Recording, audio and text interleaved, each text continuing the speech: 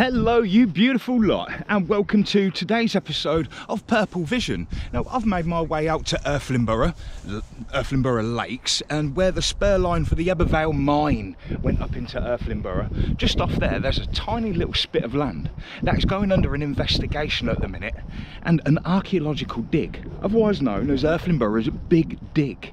Now it's been going for the last 2 weeks, and they've found quite a lot of Roman stuff and quite a bit from the Iron Age. I came here last week, and of course it was a little bit early, so I thought it would be best I come back down today. So I'll show you the aerial footage of what they found so you can see the footprints that they've uncovered. So, and this is what we've got now. And you can see this bit here and here, and apparently this one here has been Iron Age, where they found a coin and a piece of flint which was used for scalping. Cool. Go on, see what you can do with that. Well, you don't need to hear me yapping much longer. The expert's going to give us the lowdown. Awesome. Let's give him 5 minutes to prepare everyone, because he's the overseer of what everybody's doing and making sure everything's right. So, yeah, wait for him to come along, and he'll give us the 411. Okay, right, so we've got Derek with us, and he's been leading the way here, haven't you, bud? And he's an absolute delightful gentleman, and thank you for giving us a quick lowdown on what we've got here. So, how have you been getting on? Well, the volunteers have been good. There's been a steady trickle coming in. Yeah, nice.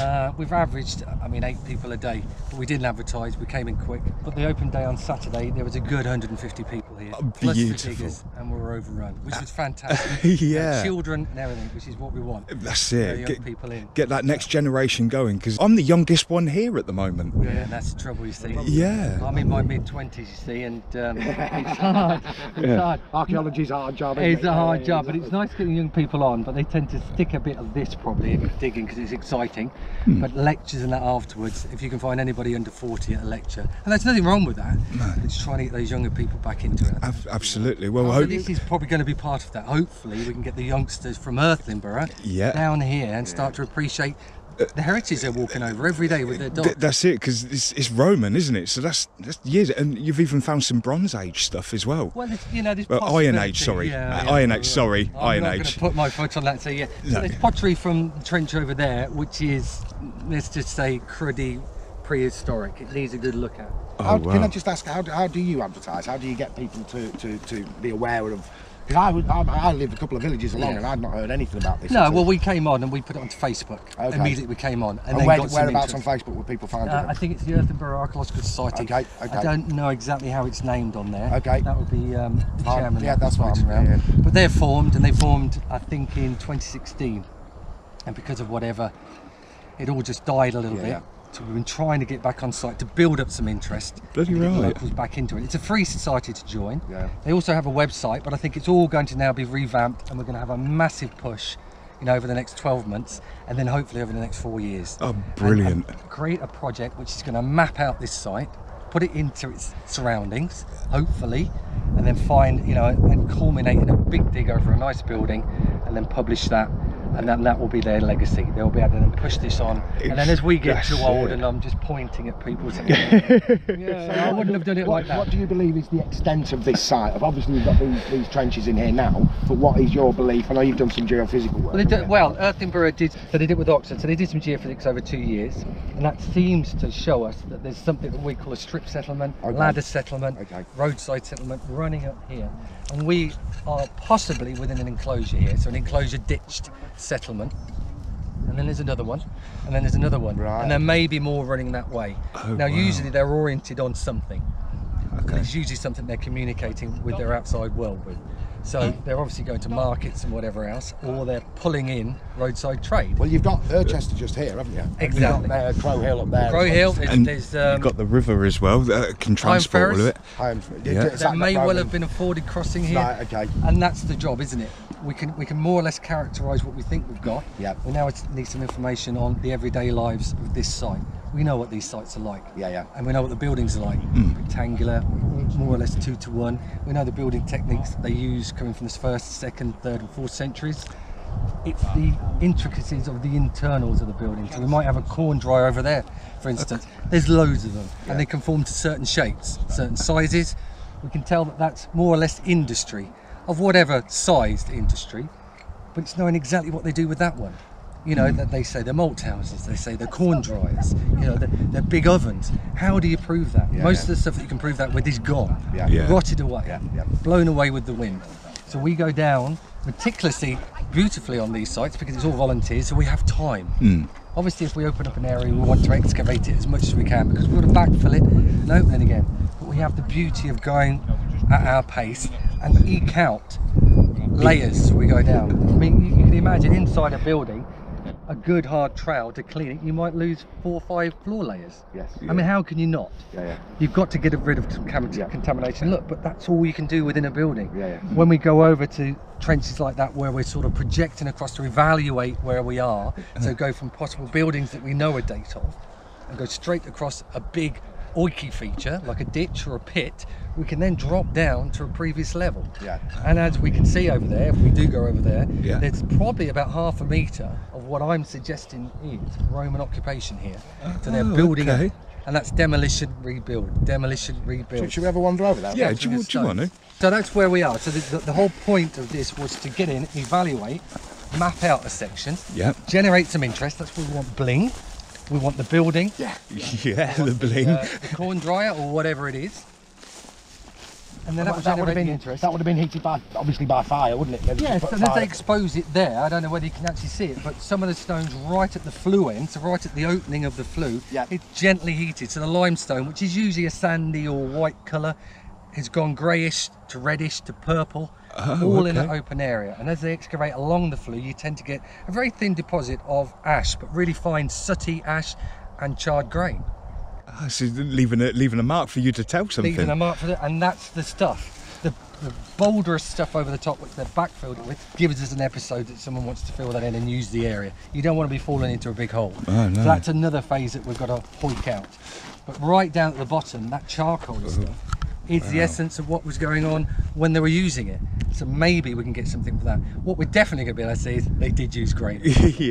And there is going to be stuff for making bread, and there is going to be stuff for making beer. We just have to prove it.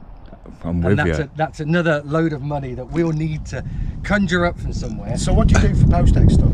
Because obviously this you can get people in here doing this. It. What happens for the post-ex stuff? Post-ex will come off now because we've got an agreement. Well, I've got an agreement that I will head this as long as it's done properly.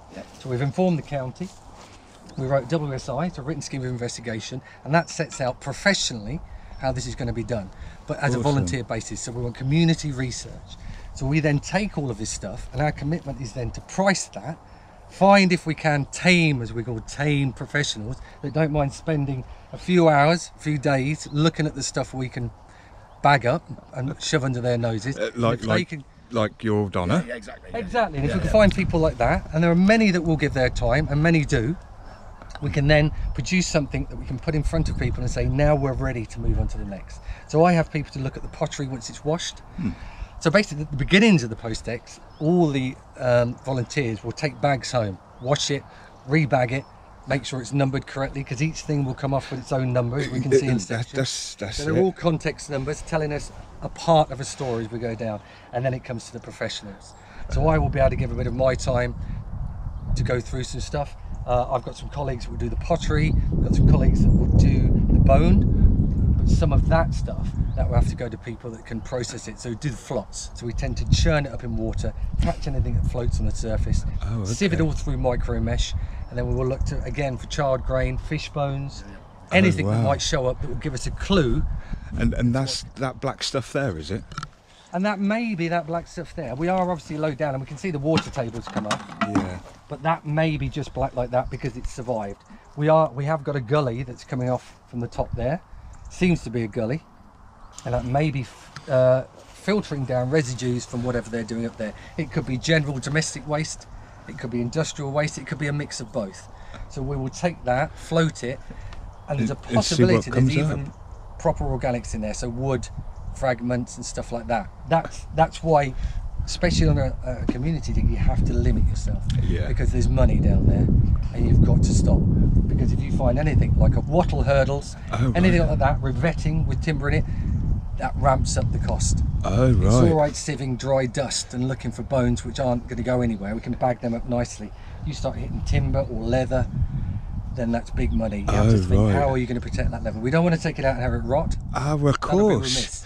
We're doing this for the public. That means if we take it out, it's got to be looked after properly. Yeah, It's yeah. got to then And be then it's got to be reviewed. preserved. And it And has to have a resource for research and for the public. They need to be able to go somewhere and look at what we've taken out. oh, wow. So that's what these bags are then, isn't it? This And that's is what the these samples bags you've are. So taken, we've isn't it? sampled there, and we tend to take a certain amount. We like to take about 30 litres.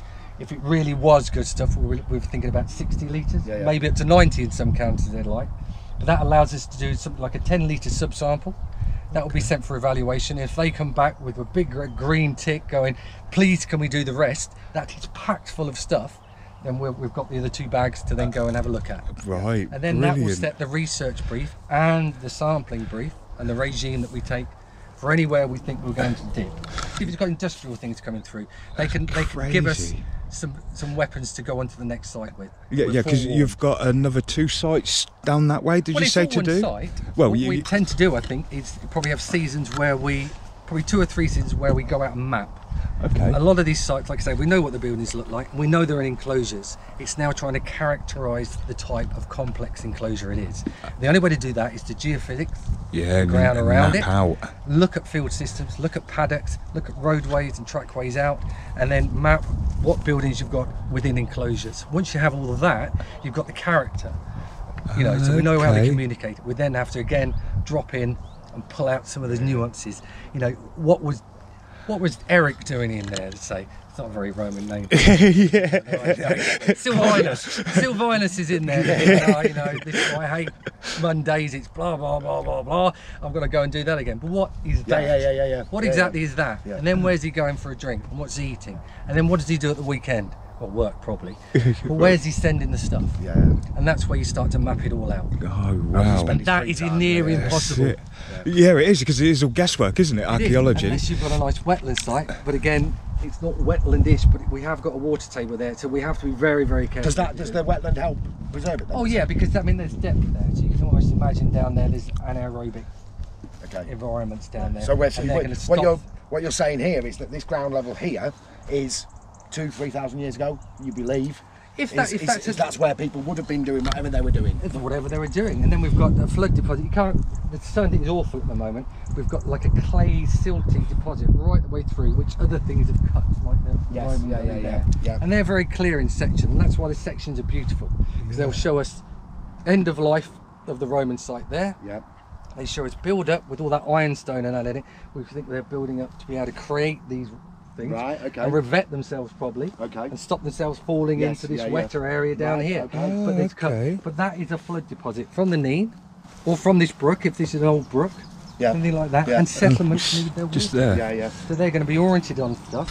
They're going to be situated topographically to a water source. Yeah. They have to be, or Well, else they're not here. I mean, the land's a bit That's further. it. Nene, it's a bit further away than it used to be even 100 years ago, isn't it? 100 That's years right. ago I mean, it was if you close. map that out, So it and could have actually been over here decorum- back then. Yeah, exactly. Well, I mean, you look from the bridge as you come into Irthlingborough, and it's flat. Yeah. It's not a glacial valley, but it's as flat as a glacial valley is, and it's brilliant. Yeah. So you can imagine. The first thing you think is, why are they here? But we're above 20 metres here. I think we're 36 metres odd here, and that's a good place to be. Yeah. First century, that's where a lot of these farmsteads and that are being situated, in that level there. But it was also navigable, wasn't it? The name was navigable. Yeah, very I navigable. mean, we So kind again, of think I of mean- Roman boats as being great big things, but they weren't, were they? They were small enough to get up and the down. barges were big, but they'll be big enough, you know, small enough to come up to here. They could be using that. There could be a trackway or a quite metalled road somewhere. Yeah. That's taken them to a point. Again, Yeah. it's mapping that out. This will be one of many that are being put as a spot on a map. Yes. You know, and the more we can do, but properly, the better information we'll Yeah, have. fantastic. And it's only recently with the developer-led excavations that we've had a massive information that's actually been able to be looked at and synthesised and give us a view on exactly what's going across the length and breadth of The problem with Britain. the developer-led stuff, though, is that it's very quick and it can be very quick. Well, and, it's very quick. It's the and it synthesis doesn't of the information include the afterwards. local people either, does it? That's It the thing. doesn't, That's no, where we have to be in This and is out. this is why we love this big dig, Yeah. because This it's is great. for I mean, us. that site there, that little area there will be gone by now. We'd have it tagged and bagged, and it will be in the archive. Yes. If it's a really special site, there will be a publication, and the developer pays for that, which is brilliant. But a lot of that information, especially little spits and whatever going across, a little trial trench here, and there's a little extension there. It all just sits there. But just recently, I think it's over the last 10 years, there's been some major tomes of work come out where they've just crunched the numbers and looked at. The biggest problem they've found with the information is that they can't characterise a site. Again, we know what the buildings look like. There's buildings like that right the way through. Yeah. It's getting that wider view. Because that road was going through, we got a little bit of an enclosure with a building in it, or half of a building. But that building could be an even bigger settlement. So what is it? Is it a big complex settlement with internal courtyards or crew yards? Is it a big complex settlement where they're developing internally? Or was it the original Irthlingborough? Or was it the original Earth? Now, Well, that's up there. That's where. So leave me in my dream world. I'm happy. No, that's right. But I mean, there's some blood from the original people here that will be within the local. Oh, definitely. Yeah. The biggest conversation is, where do the Ramada British go after the Romans leave? Well, they're here. Yeah. They're just not necessarily living in this. Yeah. Why would you live in that? It's hard to heat. They've moved up the side of the valley there. Away from the floodplain. floodplain. And they're very hard to heat. So a nice roundhouse again. And is it believed that the Romans had a sort of a staff of locals, or slaves, if you like, or servants that would have kept them less warmer?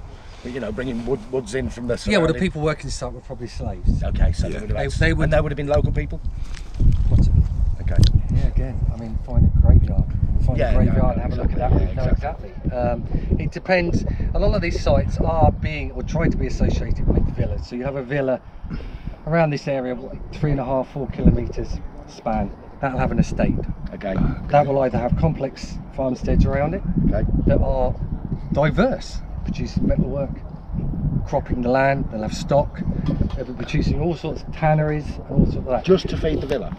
Just to feed the villa. Right. Okay. You know, so that's part. So someone from the Senate, maybe, on the, you know, the ideal view, somebody that's good with the Senate, knows the Emperor. He's given them a load of land, or they've been able to find favour and get in.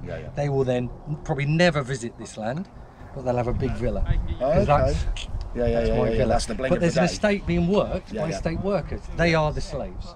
They get up every day, they feed themselves, but they keep the estate running. Okay. Others, we're trying to say, if we can find Iron Age background here, Iron Age settlement, is it the locals here, whoever's here, doing good? Has he decided to go for it? Yeah. You know, there's a road close by, and there's loads of people coming by here, and what they want is whatever they're doing here. And they set up, and they're making good, and they expand. You can imagine in the 1st century there's probably a roundhouse, and they're starting to enclose an area and do stuff there. 2nd century, there's more timber buildings going up, which are slightly different on their foundations. 3rd and 4th century, there's whopping great stone foundations going on, and a big barn. Now that is a big barn. Realistically, if you think about what we're saying, the people are here, that's going to generate money. Of course. 350 onwards, it's gone in certain areas. So these buildings end up looking like this. Look, falling over One walls. building in the whole site might have a family in it. So this could be like a wall that's fallen over. And that's it. And then then they move up there because. And then they've gone somewhere. Because they can't. Where have they gone? All clear themselves. And then you're into the whole migration bit. Exactly. Whatever from the Saxons. So, but therein lies a problem. How do we know? There's a lot more analysis being done on grave sites now, and we tend to realise that what we were saying was a local group, and what we're saying was an immigrant group, is now a mix. Same group. They're taking on some of their cultural artifacts, and they're living their way, or they're living their way, or they're intermingling, and you get a mix of everything, and that's really what the picture is. I think that's the statement now, though, isn't it? You know, the immigrant populations. If you look at the Huguenots and things, they just become part of the. They do, and that's it. The local society. Don't But they? how do you get that out of soil? Yeah, exactly. Yeah, We want a book, don't we? Exactly. We want the ledger. We want the ledger from the barn. You know, where was the that? thing is, where I say to the young lad over there, even books are not necessarily written. I mean, you would be, he was definitely writing with a certain. No, that's right. Yeah, and he was definitely writing, and he listened with a to political slant, though, wasn't he? Listened to oral histories and read the text the Romans are leaving, and he's getting from Rome or wherever. Wherever he's reading, and he's putting together a story which he thinks he's right, and he'll have a bent towards the way he wants it to be, which is always, it's written by the victors, and it's written by a certain class of people, and that's what we're trying to get away from. And there's some brilliant people on the TV now that are doing it, looking at the common folk. Who's making the bread? Exactly. And there's people making bread that have made a lot of money. You know, So when we look at Roman Britain, we look at the provinces and we look at Rome, there's a lot of money being generated. And then it's gone. Yeah. In Crazy. essence, Yeah, yeah. there's patches of stuff carry on. Some die out completely. And like you say, you come walking down here with your dog and there's 350 years worth of Roman archaeology under your feet. Yes, yeah, Who's exactly. thought it? And who knows? And that's the And we thing. know it. Yeah, yeah. Because we're archaeologists. We're reading the books and put it together. But, you know, and you think these people don't want to know. But you open it up and you point to it and say, that's it, and come and have a go, and they're all here. Yeah, that's it. I like your phrase that I saw in the paper though. Everywhere you spit, you're spitting on a Roman. In Northamptonshire, Cambridgeshire, Oxfordshire, yeah, you know, you start to look at that, and if you spit, you're going to hit something Roman. Yeah, yeah, And I if they did like weren't that living there, they phrase. were dumping their stuff there, and that's how it works. Yeah, Brilliant, fantastic. brilliant. Well, I Well, think what you're doing is great. absolutely, Yeah, yeah. I think What I've just learned, just even last time when I come down and spoke with you, you filled my brain up. I went away thinking so much. I got on the phone with Jamie and told him what I knew to try and prove to you what I know, because that's what I do. I'm the student, he's the teacher. I know my Teacher. place. I mean, I know he's teaching. I shut up for 15 I minutes. know. I spoke, man. Absolutely. Not for a long, you know, not by a long shot. I learn every day, and you're always going to find a quirk. And most people look at it and say, "Why is it a quirk?" No idea. You know, it's just a a parochial thing, or it's just something that happened. You know, who knows with vernacular buildings? They go up, people do them a certain way, but they conform. Yeah, And yeah. there's certain things that does drift through, you know, and you look at that and start to pull that apart.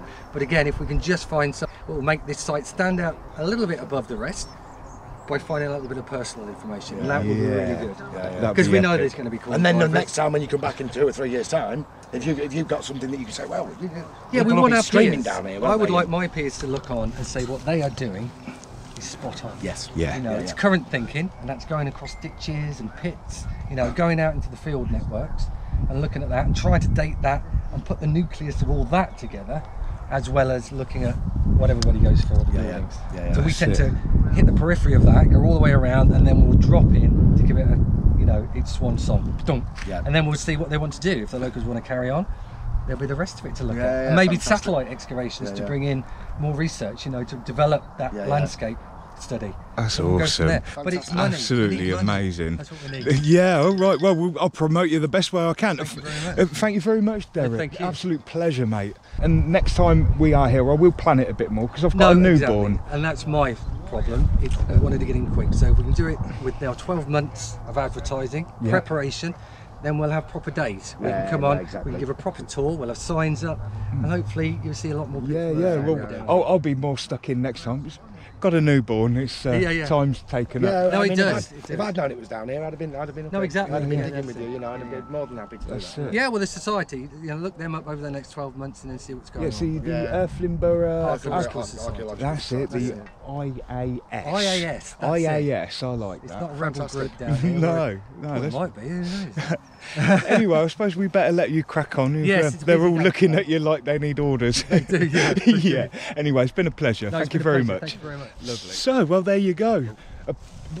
The teacher was being taught. Yeah, he knows what he's talking about. He doesn't does, doesn't he? That's absolutely brilliant. So yeah, when they do come back into Irthlingborough and they do their next little dig, I'll keep you all informed, and hopefully you lot can come and join me as well, and we'll see what we can do for these lot. Absolutely brilliant, amazing history. I love it. Yeah. Jamie, thank you for bringing me back out all here. I right. would have struggled today. So yeah. All right. On that beautiful note, peace, love, and light to you all, with a big old touch of unity. Thank you, Jamie. Oh, beautiful. Isn't it? Yeah.